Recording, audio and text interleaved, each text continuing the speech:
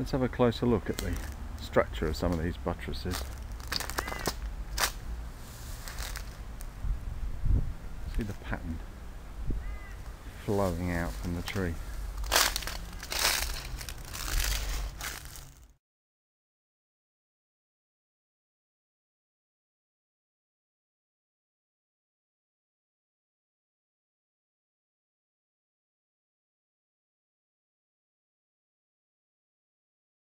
When you actually have a close look, excuse me, my legs are a bit sore,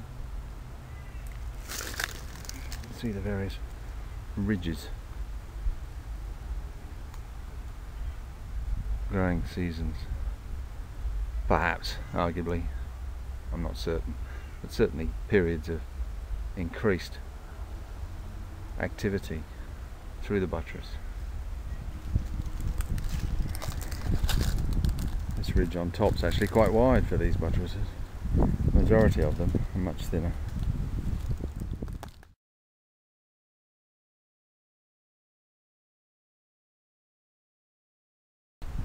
It's almost like this root decided at this point to produce a second one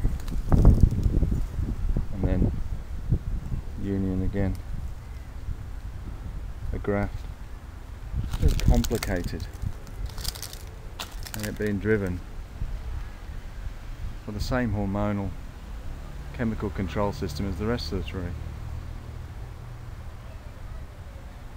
Yet capable of producing such extraordinary patterns. Just intrigue and delight.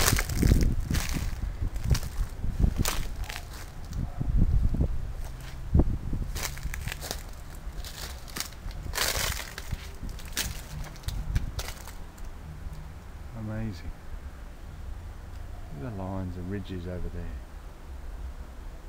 And the heights of these things, over a metre. It's about 1.5. That one behind is reaching almost 2 metres tall.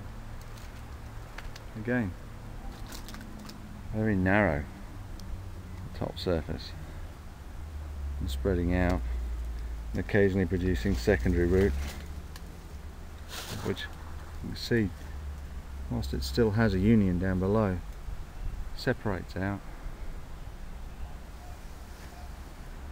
Fabulous. Buttress roots. You gotta love them.